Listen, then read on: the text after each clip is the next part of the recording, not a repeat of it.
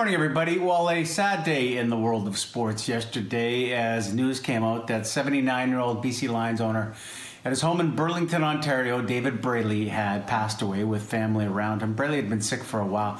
Boy, this guy just loved the CFL. And there were some detractors going, well, if you had a locally owned team. But David Braley, Mr. Braley, as everyone called him, just loved the league. Not only at a time did he have the BC Lions, he bought them in 1997, but he also owned the Toronto Argonauts when no one was interested in this league.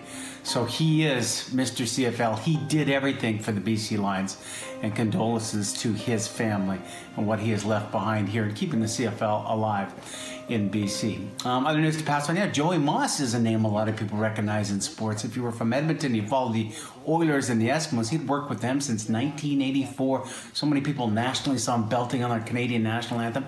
He passed away yesterday as well. So a tough day in the world of sports.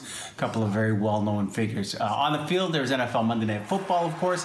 The Los Angeles Rams looked all the parts. When they play well, they can play well. They beat the Chicago Bears, who went in 5-1, but a lot of people didn't think that record stood at 5-1. It does it now as they lose to the Rams. And hey, baseball, World Series tonight. Maybe it's the LA Dodgers time. Their chance to win a World Series for the first time since 1988. And we leave you with this with the Dallas Cowboys. They've been terrible.